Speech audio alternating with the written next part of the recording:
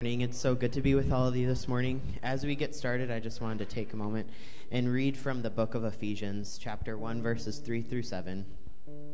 It says, "Praise be to the God and Father of our Lord Jesus Christ, who has blessed us in the heavenly realms with every spiritual blessing in Christ. For he chose us in him before the creation of the world to be holy and blameless in his sight. In love, he predestined us for adoption to sonship through Jesus Christ, in his accordance with his pleasure and will, to the praise of his glorious grace, which he has freely given us in the ones he loves. In him we have redemption through his blood and the forgiveness of sins, in accordance with the riches of God's grace."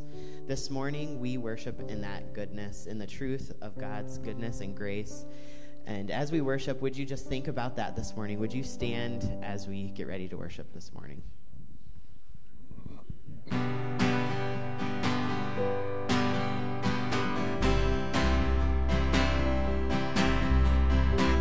Who breaks the power of sin and darkness, whose love is mighty and so much stronger, the King of glory, the King above all.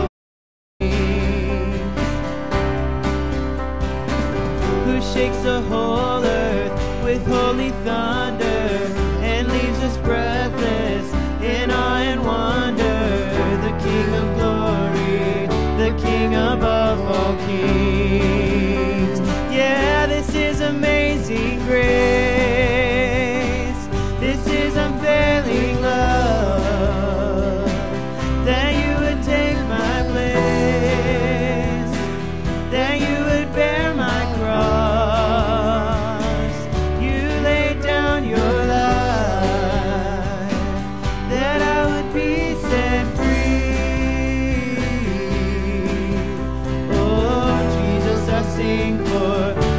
You've done for me.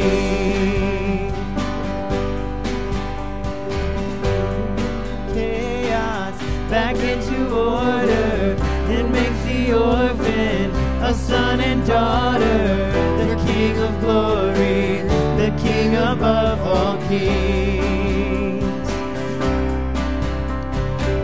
who rules the nations with truth and justice, shines like the sun in all of its brilliance. The King of glory, the King above all kings. Yeah, this is amazing grace. This is unfailing love, that you would take my place, that you would bear my cross. You laid down your life,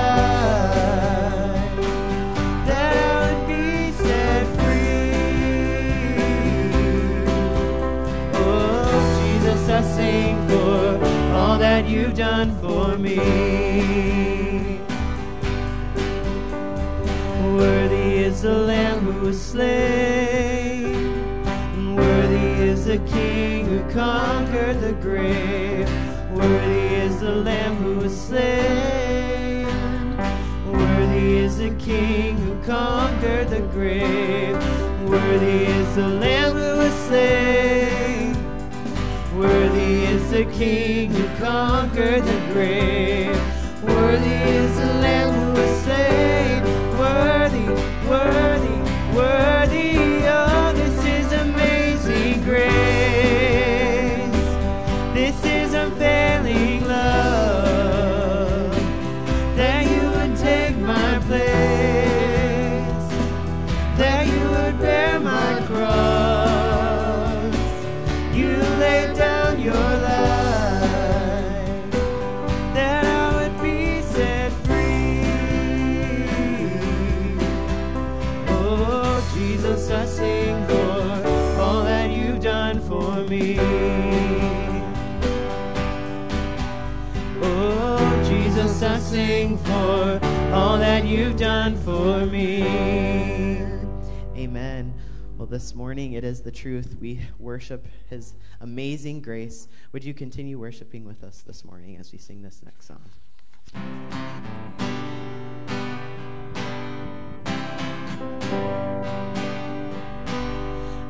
searched the world, but it couldn't fill me.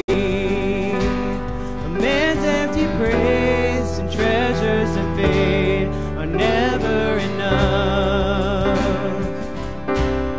Then you came along and put me back together, and every desire is now satisfied here in your love. Oh, there's nothing better than you, Lord. There's nothing better than you, Lord. There's nothing is better than you.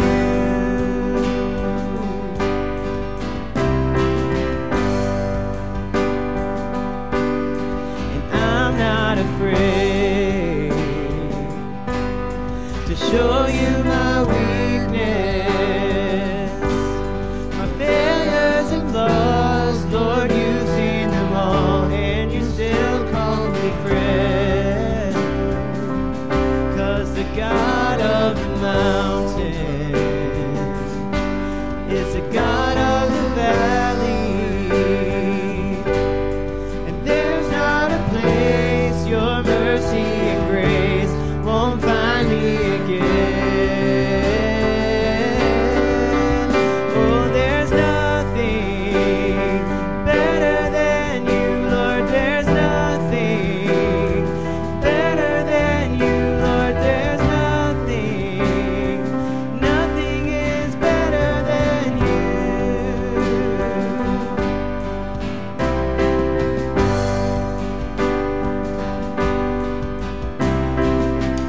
You turn mourning to dancing. You give beauty for ashes. You turn shame into glory. You're the only one who can. You turn graves into gardens. You turn bones into armies. You turn seas into highways. You're the only one who can. You're the only one who can. You're the only one who can. Oh, there's nothing better than you, Lord. There's nothing better than you, Lord. There's nothing is better than you. Oh, there's nothing better than you, Lord. There's nothing better than you, Lord. There's nothing is better than you.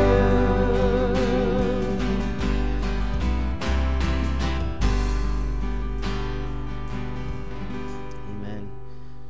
Would you pray with me this morning? God, we thank you for your goodness. We thank you for the price that you paid on the cross. This morning, I'm reminded of your grace and the way in which you have worked in my life specifically, God. But I know that you have worked in the lives of so many, and for that we give you praise. Lord, this morning as we come into your presence, would you continue to remind us of why we're here? We come to lift your name. We come to remind ourselves of your truth and of your goodness, God. So this morning we just ask that you would be with us as we continue to worship and as we sit here in your presence. In Jesus' name we pray. Amen.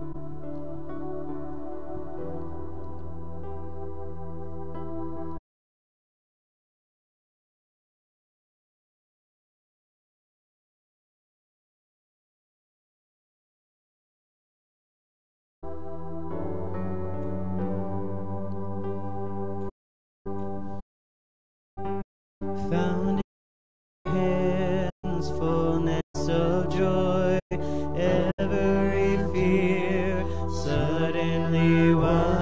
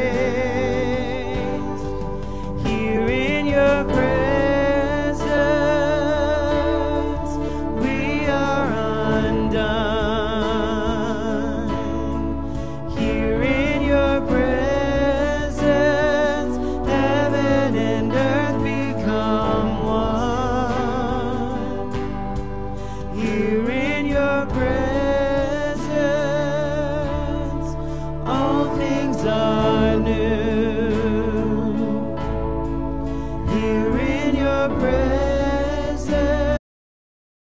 everything bows before you. Found in your hands fullness of joy, every fear suddenly wiped away. Here in your presence, and all my gains now fade away. Every crown no longer on display. Here in your presence, heaven is trembling in all of your wonders.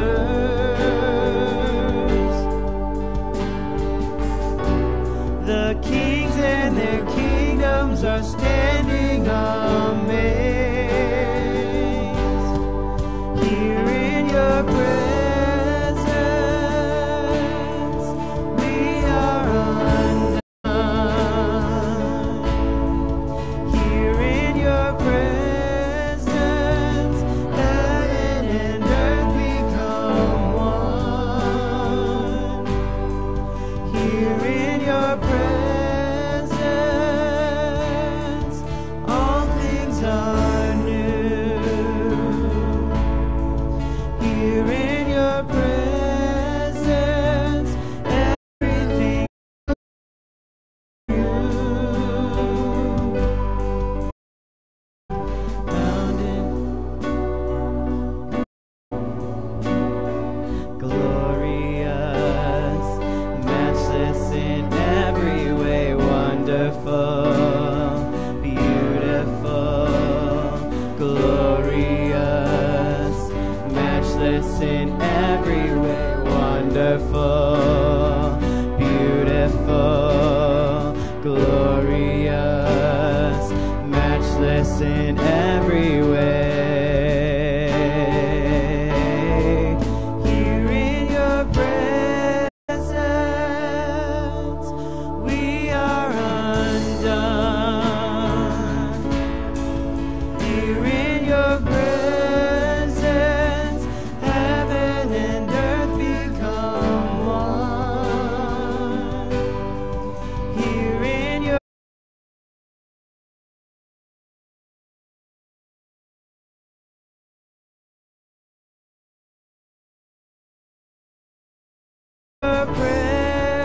presence, all things are here in your hands, fullness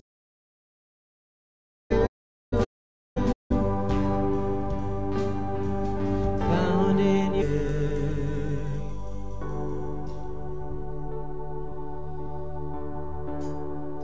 Open the eyes of my heart, Lord. Open the eyes of my heart. I want to see you. I want to see you. To see you high and lifted up, shining in the light of your glory.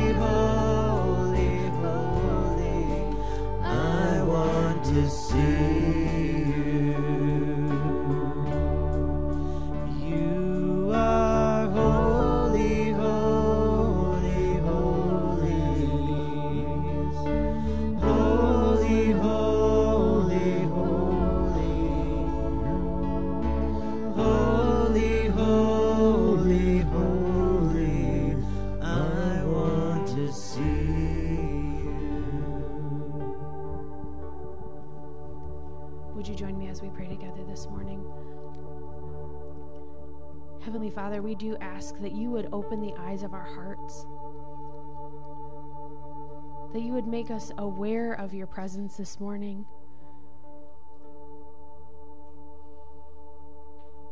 And that we would take the rest of this time as we worship together, as we hear from you.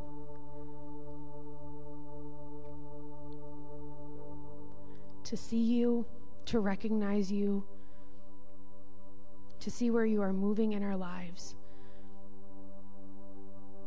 where you are calling us out of our comfort zones and calling us out to be the people that we are as your people in the kingdom of God. And we thank you for the opportunity and the privilege to be in your presence and to worship you, to be with your people this morning. We thank you. We pray all of this in your Son, Jesus' name. Amen.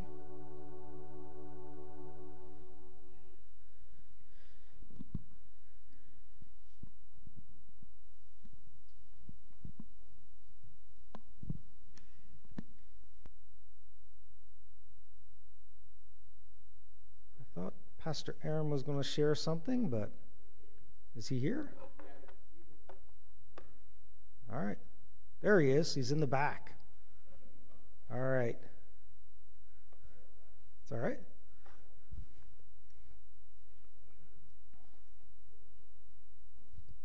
I'm going to blame that on the worship being really good. I lost my place. Well, we did 30-hour famine here this weekend, and I am so proud of the teens that came out to do that. If you don't know what 30-hour famine is, it's an event that we do through World Vision, which is a global ministry that helps people that are living in poverty. And so we partner with World Vision to fast for 30 hours and raise money, and we send that money into World Vision. So the idea is that we go hungry so others can eat. And so the teens came 6 o'clock on Friday, but began fasting at noon on Friday. And we fasted from noon until 6 p.m. Saturday. And during that time, we come together, we learn more about poverty and the need all around the world through these videos and lessons that come through World Vision. So it's a really great weekend. It helps us understand and put our feet in the shoes of people that live below the poverty line, which is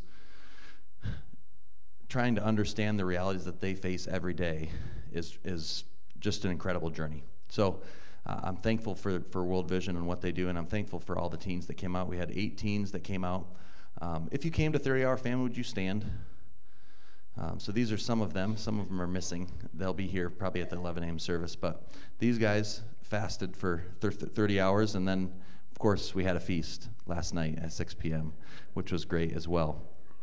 But I'm proud to report that through their efforts, and none of mine, they have raised over $1,000 so far. And we are going to be raising money. Thank you. Absolutely. According to World Vision's calculations, that's enough to feed one child for over 2 years, or 25 children for a month. So that's significant, and that's something that you guys did. And I'm really proud of you coming to the event. There's a lot of other things they could have been doing this weekend, but they were there. And that tells me that they have a faith in Christ that's willing to sacrifice for him and for others. And that I'm really proud of. We're not done fundraising. We're going to fundraise for the next week and through next Sunday. So if you want to give towards the 30-hour famine, you still can. You can see one of them. That's fine. You guys can sit down. You can see one of them, or you can go online to our Facebook page. I believe the link is also on our, what's it called? What our page? Monthly, what's that? Newsletter, what page? Newsletter. Thank you. I don't know why that word couldn't come. But thank you for your prayer and your support. And thank you, teens, for this weekend. Amen. Thank you, Pastor. That's right. Well, just a couple things I want to mention. One, don't forget the crucial part of our worship is our giving of our tithes and offerings. So we have boxes in the back that you can place your tithe and offerings on, and we are it's wonderful to respond. Some of us give online, a lot of us give online, and so we have to kind of consciously take the thought when we see that come out of our checking account to remember that that is an offering to God, and it is a part of our worship, a very important part of our worship. And then secondly, there's also scholarships for camps that we're beginning to raise money for. You can see that in the board on there, and you can, if you'd like to donate to that, you can see that board and take off one of those cards representing $100, and that will go for getting our kids to camps. And then baptisms are next Sunday after church, the second service at noon, around noon, depending how long the preacher preaches. And so if you are interested in baptism, want more information, just take that card out in front of you, write baptism on it, your name, and hand it to me or put it in the box, and I'll make sure I contact you about that. Now, this morning I was out there looking as people were coming in, and Bill Schultz was out there, and he was in his truck, and he was being greeted by a barking dog in the parking lot. Eventually he got, he's not afraid of dogs because he has dogs all over the house and stuff. But I don't know this morning if you've been greeted by someone barking at you, but it is good to be greeted in the name of the Lord and to offer to someone the peace of Christ, which is basically say, peace be unto you, and our response can be, and also to you. So stand for a moment, look someone in the eyes, and greet them this morning and remain standing because we're going to read the scripture.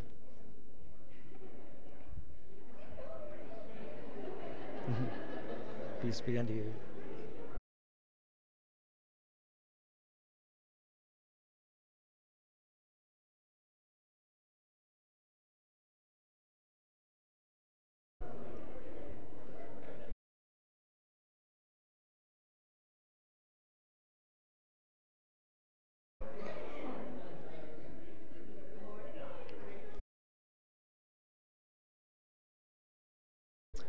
Okay, we're reading in 1 Peter with verse 13. Therefore, with minds that are alert and fully sober, set your hope on the grace to be brought to you, revealed at his coming. And that hope, that's where our hope is ultimately set. As obedient children, do not conform to the evil when you lived in ignorance. But just as he who called you is holy, so do. For it is written, be holy, because I am holy. Since you call on a Father who judges each person's work impartially, live out your time as foreigners here in reverent fear. For you know that it was not with perishable things, such as silver or gold, that you were redeemed from the empty way of life handed down to you from your ancestors, but with the precious blood of Christ, a lamb without blemish or defect. He was chosen before the creation of the world, but was revealed in these last times for your sake. Through him you believe in God, who raised him from the dead and glorified him. And so your faith and hope are in God. Now that you have purified yourselves by obeying the truth, so that you have sincere love for each other, love one another deeply from the heart. For you have been born again, not of perishable seed, but of imperishable, through the living and enduring Word of God. For all people are like grass, and their glory is like the flowers of the field. The grass withers and the flowers fall, but the word of the Lord endures forever. And this is the word that was preached to you. And this is the word of God for the people of God. Amen. You may be seated. In Greek mythology, there is a story of a man named Sisyphus. Sisyphus was legendarily the king of Corinth. He was an evil and selfish king, but he was very clever. And so when the gods tried to kill him, he was so clever that he would figure out a way to avoid death time and time again. And so the gods decided to do another punishment upon Sisyphus. They would let him live forever, but would sentence him to the task of pushing a heavy rock up a steep hill. So this is Sisyphus here. There he is. That's not an actual picture of him, I don't think, but that's... And every time he would get that heavy rock up to almost to the top of the hill, it would fall back on him and roll all the way back down. And he would have to do it again. And he would do it again. And he would do it again. And he was sentenced to an eternity of pushing that rock up that hill. Webster calls a Sisyphean task a pointless, fruitless, unrewarding task that must be repeated over and over again. Insert joke here, right? Any of you have some Sisyphean tasks that you seemingly have to do over and over again, and yet they seem pointless? Anyone have meetings that may seem pointless, and yet you have to do them over and over again? There's a lot of things we could look at Sisyphean. Cleaning the house seems like a task. You get it all cleaned, and then all of a sudden you look around, it looks like you haven't done anything.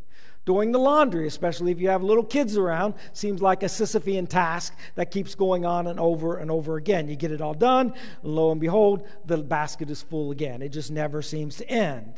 How home maintenance, weeding the gardens, painting the Golden Gate Bridge. The story of Golden Gate Bridge is once they get it all painted, they start again and start all over again. And it's just a non-ending, never-ending task.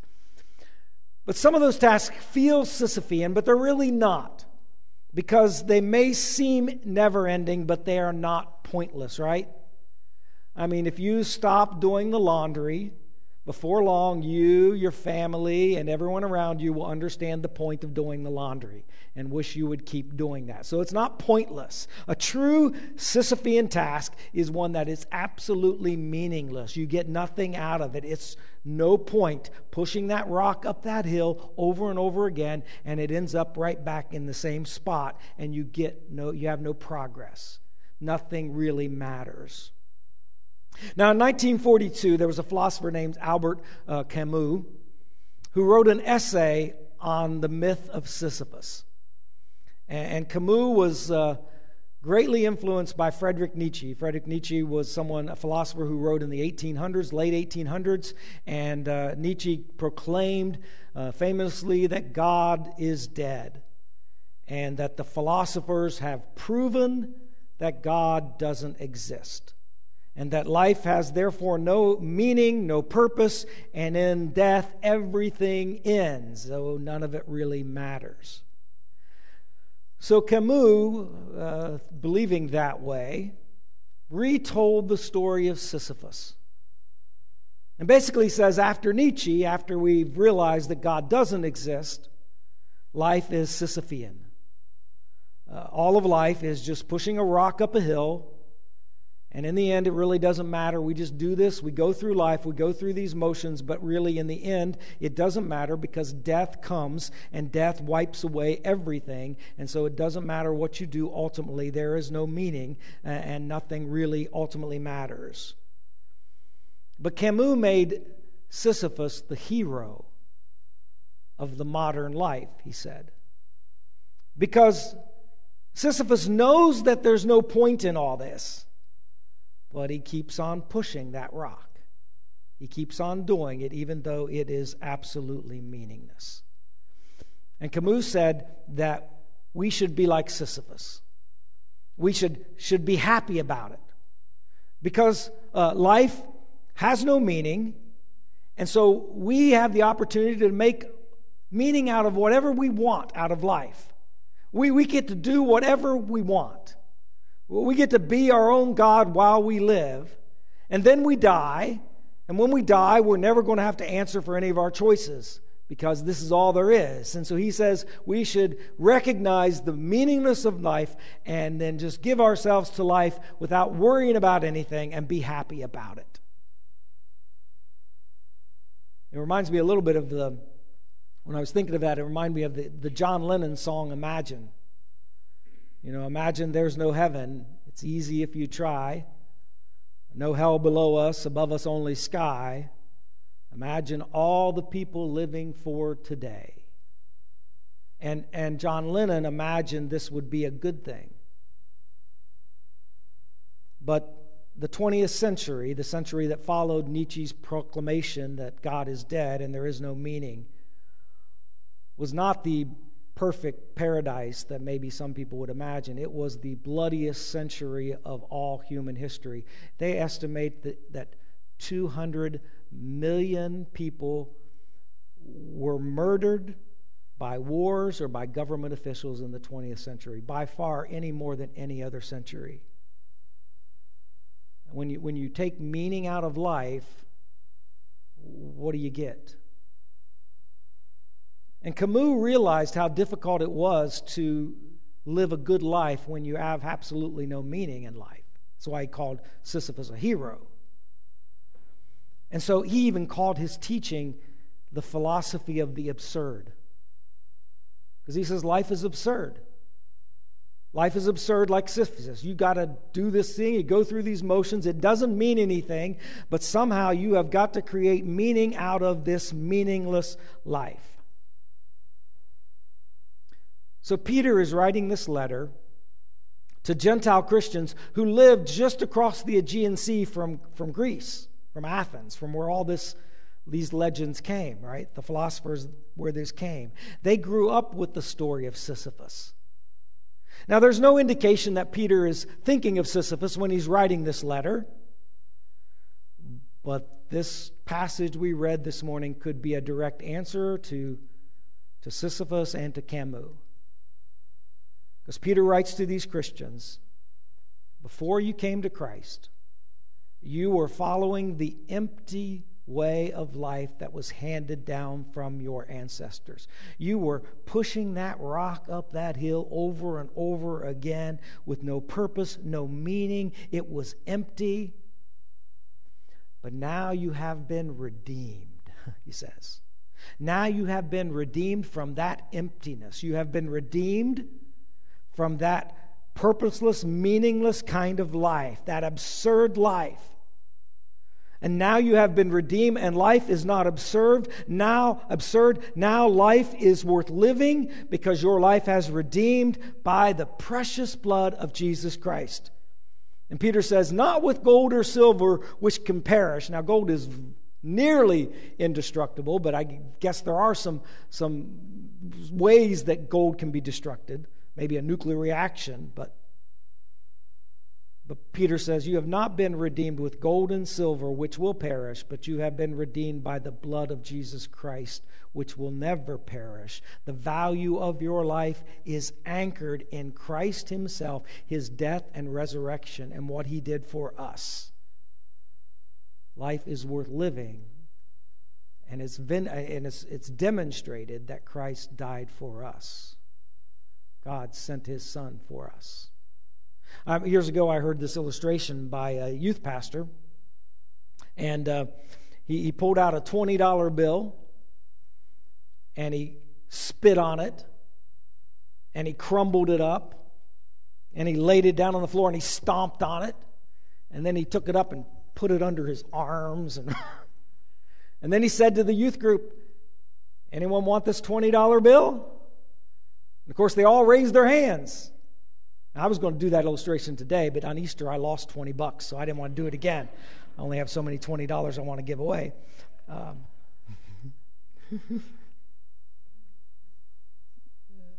But he asked them, why do you still want this bill? I mean, look how I defiled it. And you still want it? And they said, yes, because it's still worth $20. Its value has not changed no matter all the things that you've done to it.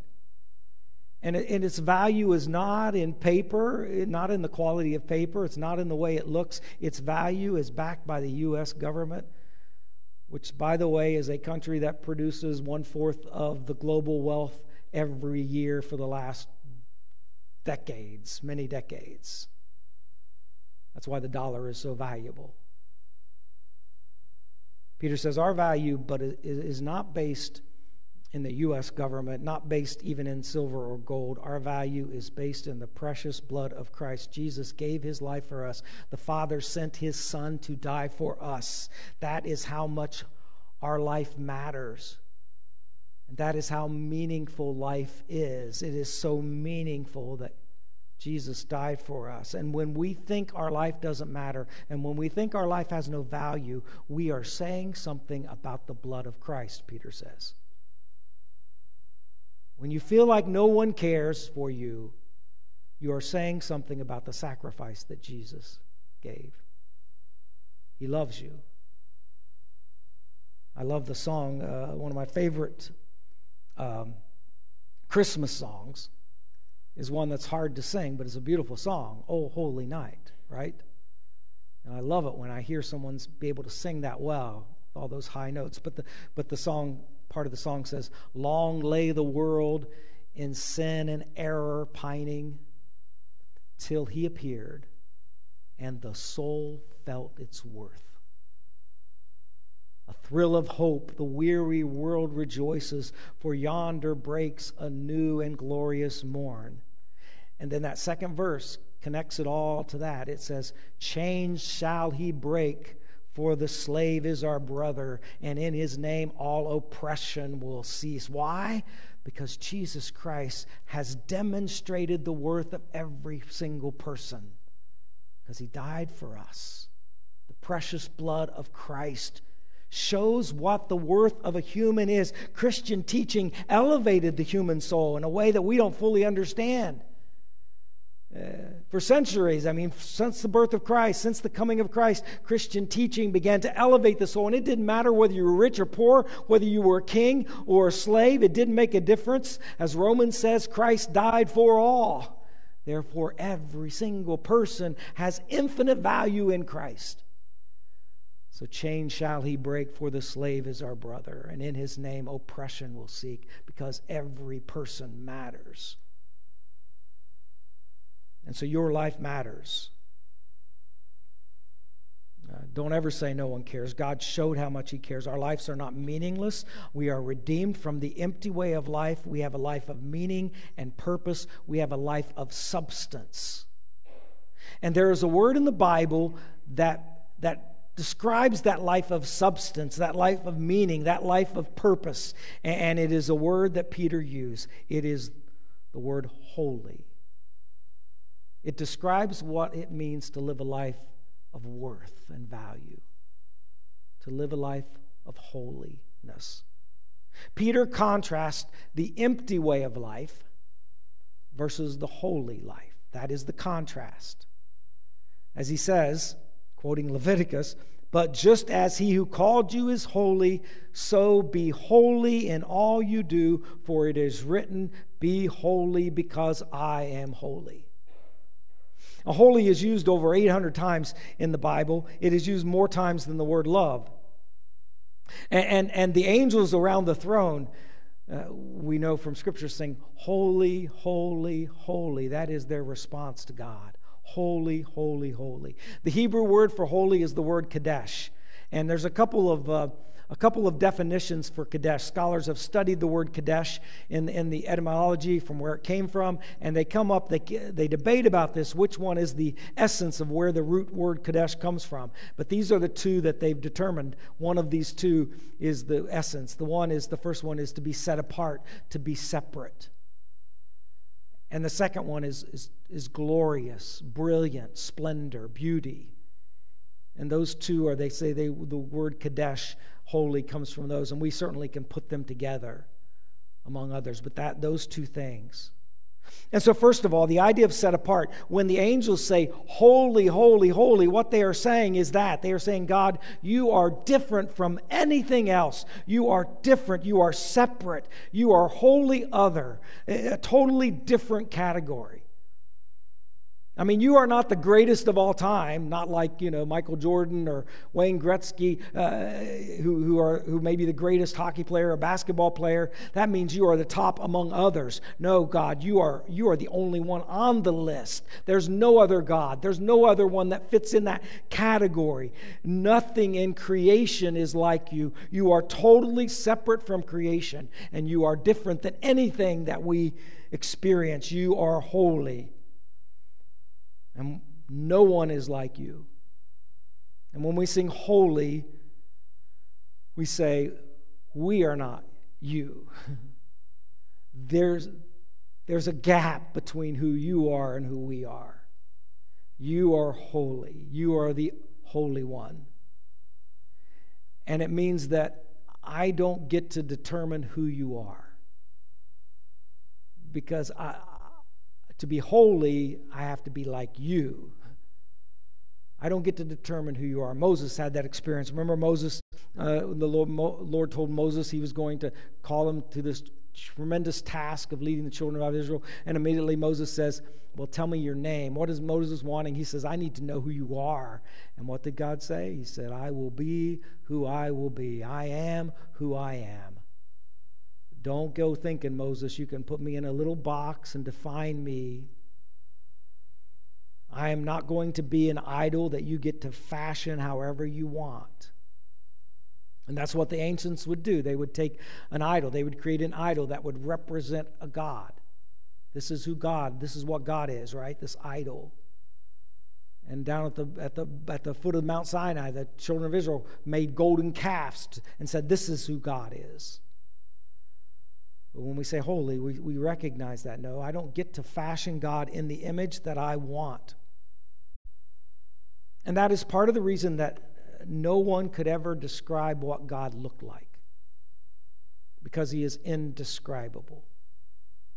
In fact, in Isaiah chapter 6, when the angels are surrounding the throne, one of the things the angels do, they have 6 wings. Weird, 6 wings, right? Well, there's a purpose for the 6 wings. They need 2 to fly, but they have 2 to cover their feet because their feet are polluted, and their feet are mortal, not God, not less polluted, but their mortality. But they also have 2 wings that cover their eyes. And basically saying, we cannot fully grasp who you are. You are God. You are holy. To be holy means that God is God, and we let him be God. And he reveals himself the way he chooses to reveal himself. The essence of sin is idolatry, when we make our God, make our own God, rather than worship God who is. The essence of sin is when we don't acknowledge the distinction between us and God. And so John in his epistle says, no one has ever seen God. And that brings us to the idea of glory. When people saw God, they reported on it. When we reported in Revelations or Isaiah, or we reported on people experiencing God's presence, it is his presence that he experienced. It is his glory that they experience. It is the radiance of God coming out. They don't see God, they see his glory. Mostly it's described like brilliant light, as Ezekiel described it. And when Moses wants to see God, he doesn't say, I want to see God. He doesn't say that. He says, show me your glory. I need to see your glory. That's all I can see. Holy God, we only see the glory of God. And even then it was too great. God had to put him in a cave and cover him and said, I'll just pass, my glory will pass by you and you'll get a glimpse of it. But you can't take all the glory of God. And so that's part of what makes John chapter 1 verse 14 so powerful, right? One of my favorite verses in the Bible. The Word became flesh and made his dwelling among us, talking about Jesus coming into the world. And we have seen his glory, the glory of the one and only Son who came from the Father, full of grace and truth. I mean, that powerful passage. That's why it was a bit almost heretical to some of the Jews. The glory of God is going to encompass one person in Jesus Christ. The glory of the one and only Son who came from the Father, full of grace and truth. And in Jesus we see the glory of God. And so we are called to live in his glory. We are called to live in his radiance, in his beauty, in his presence. That's glory. It is that all those words kind of fit for this word of glory. Glory in the Hebrew is the word kavod, and it means heavy in its essence. It means something that is substantial and heavy, and that's really important. It contrasted between the idols, which were lightweight, which were empty, which had no substance, which were meaningless and vain. Hebel, as Ecclesiastes would talk about it, it's empty, no substance to it. But God is the very substance of creation. God is the very foundation of everything that ever exists. He has substance to him. He is heavy. He has glory. He has weight. The idols are weightless, empty. C.S. Lewis described in The Great Divorce people going from hell to heaven in a bus trip, basically taking a bus trip. And they leave from hell, and as they get closer to heaven, they realize that those people are so solid, whilst they themselves are very thin, like ghosts almost. C.S. Lewis understood the word glory. It's substance. There's something meaning to it. There's something purposeful to it. And so as we experience the glory of Christ in our lives, we are transformed. Paul says that so well. 2 Corinthians chapter 3, verse 18. And we who with unveiled faces contemplate, meditate, reflect upon the Lord's glory, and are being transformed into his image with ever-increasing glory, which comes from the Lord, who is the Spirit. The Spirit in us continues to transform us from one degree of substance to a deeper degree of substance, one degree of meaning to a deeper sense of meaning, one sense of glory to a deeper sense of glory. The beauty of God, Christ, sheds on our heart, and we begin to live this weighted, substantive, glorious life in Christ. And so that's all that Paul is saying. You guys once lived empty life, vain life, emptiness, meaningless lives. Nothing really mattered. But you've been redeemed by the precious blood of Jesus Christ.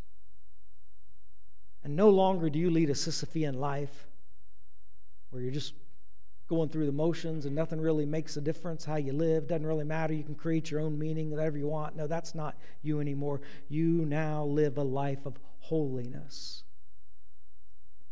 because you have been transformed by the glory of God. A life of beauty, a life of purity, a life of love. As the Apostle Paul talks about, the Spirit gives us love, joy, peace, patience, kindness, goodness, faithfulness, gentleness, and a sound, disciplined mind. Just feel the solidness there, the groundedness going there. And so now all of life has meaning and substance. Everything we do has meaning and purpose based in Christ. It matters how we live. So Peter says, "Be holy, for I am holy, for God is holy." Most of the times we read that passage and we think of a negative term. Usually we think of holiness kind of in the negative term, unfortunately, because we think of dour saints who are always grumpy or something, or we think of all the lists of things we're not allowed to do, and that becomes the idea of holiness. But that is not holiness. Holiness is this is a positive command. Be ye holy is a positive command. It's very similar to what Jesus said in the Sermon on the Mount when he said, "Be perfect." And we look at that and say, that's terrible. But don't we understand what he's really saying?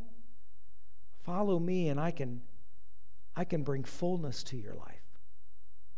You can actually be a holy person transformed. Our lives being holy is the most optimistic, hopeful message we can hear. We can live a life that looks like Christ himself. And so Peter says several things about this holy life, and we're just going to kind of touch on a few as we close. First of all, he says we are to live as foreigners. We are to live as foreigners. We have to recognize that we have to be different. The holiness means that we are different. We are different in the right way. Some people are different in the wrong way, you know. But we are different not by being self-righteous but the difference comes through the glory of God radiating through my life.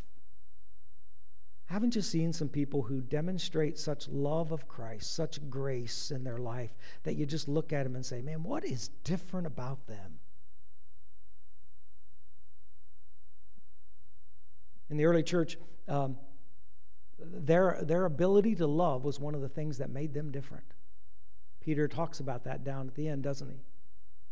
Now that you have been transformed by love, now love each other deeply. That demonstration of love was not something that we have on our own. This is love, not that we love God or that we love others. This is love, that God loved us, and then we are transformed by his love so that we live differently. We live a holy life. And so we are called to be different. We are called because our life matters. What we do matters. Peter says, we are to live in the reverent fear of knowing that we will appear before the Father. And again, that sounds, here's literally, he says, since you call on a Father who judges each person's work impartially, live out your times as foreigners here in reverent fear. Our lives matter. And we look at that negative, but it's not negative. It is absolutely positive again. Our lives matter, and we will give an account for how we live. That is a good thing. When things matter, we hold people accountable, right? If it doesn't matter, someone gives you a task to do and they don't care about it and they never check up on you, then pretty soon you get the idea that it really doesn't matter. And you can mess up and they don't care, whatever. But that is not it. Our lives matter. And the ultimate devaluing of our life says that it does not matter, and we are never going to have to give an account for this life, this wonderful life that we have been given in Christ. Peter says, no, we live with this recognition that there is coming that day. That's where our hope is when Christ is revealed. That's also where our motivation is. We look forward to that day where we will stand before the Father. And we want to hear, well done, good and faithful servant. We're not perfect. We make mistakes. We fall. But we keep, as Paul says, we keep forgetting what is behind and keep moving on toward what is ahead, knowing one day we are going to stand before the Father. Our lives matter. And finally, Peter says, I say finally, but this is the first thing he said, kind of coming back to it. We need to keep our minds alert and fully sober. Literally, the Greek is gird the loins of your mind. It's the old expression that meant a lot to them.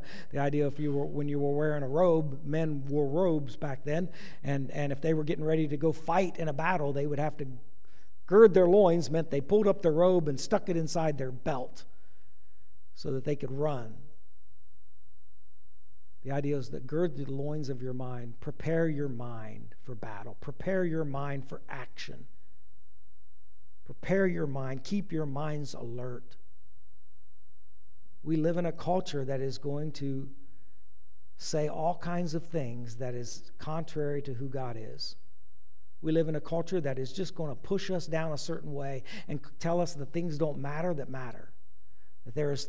That there are things teaching us this meaningless kind of life. Do whatever you do. Create your own future. Create whoever you want to be. But Peter says, no, we acknowledge that God is holy. We are not holy. Only our holiness comes from God. Romans says that when we refuse to acknowledge God as God, our thinking becomes empty. And so that's what we're called to do. We're called to remind ourselves of who God is and to live in His presence. And we don't want our thinking to become empty. We don't want our lives to become empty. We don't want a life ended with a kind of a Sisyphean life where life doesn't matter. Peter teaches us the value of our life, established in Christ and demonstrated in our holy way of living, which constantly says that what we do every day, it matters. We're going to close and sing a hymn. Kylie's going to come and help us. But this past Thursday was the 24th anniversary of the Columbine school shooting. And it was kind of the first, not the first school shooting. It was certainly at that time, the worst. and it kind of set off what seems to be a constant happening way too often. But Eric Harris was one of the shooters there, and he wrote in his diary or journal or whatever, he wrote before he committed that atrocity these words. He said, "The human race isn't worth fighting for, it's only worth killing." It's kind of that meaningless kind of response. Peter says every single life has meaning. Every single life matters. How do we live a life that matters? How do we live a life of worth? It is living a holy life through the power of God, being transformed by the glory of Christ day by day. N.T. Wright has this beautiful analogy. He says, we are like angled mirrors. We reflect the glory of God, and we angle it out to the world. And that is our calling. The glory of God shines in our life, and imperfect as we are, we allow Him to transform us so that others can see the glory of God. Someone else said, we are called to be a thermostat, not a thermometer. We come into a room and we set the temperature by our spirit. The glory of God transforms us, and we reflect God to the world. C.S. Lewis says this, how little people think that holiness is dull. When one meets the real thing, and perhaps you, like you, I've only met it once, it is irresistible. He says, if even 10% of the world's population had true holiness, would not the whole world be converted and happy before a year's end? That's what we long for, to be transformed by the holiness of the Lord. Let's stand, sing this hymn as we close.